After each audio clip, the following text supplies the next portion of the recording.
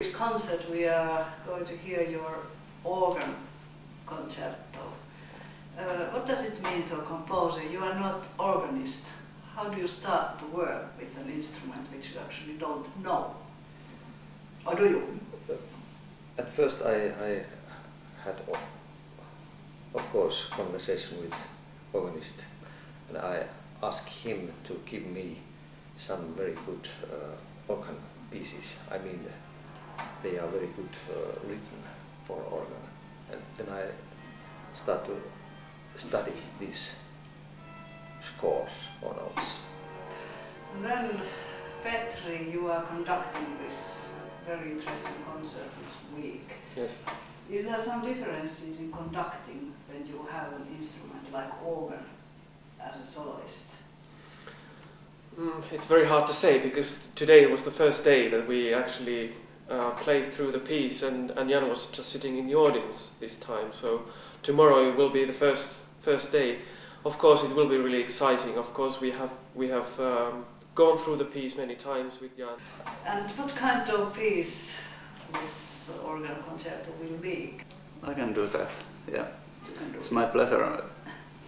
When I asked Harry to write this piece, 2005, we told about two different elements, two orchestras, when they are fighting at the best place.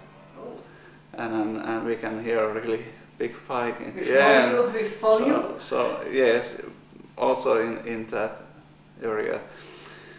And the second thing was to have a big concerto, like romantic piano concertos, but modern version of that for organ.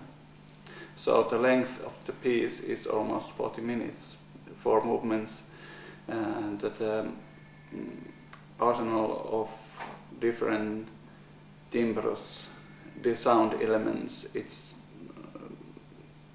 enormous. We have everything from pianissimo to fortissimo between that. And what about conducting in this difficult score to conduct rhythmically and Of course, there is some difficult spots in the score, but I find that Harry writes very well for the orchestra. He knows all the instruments, and he can also think beforehand that what kind of difficulties there can be, and he can help the conductor. So I'm really pleased.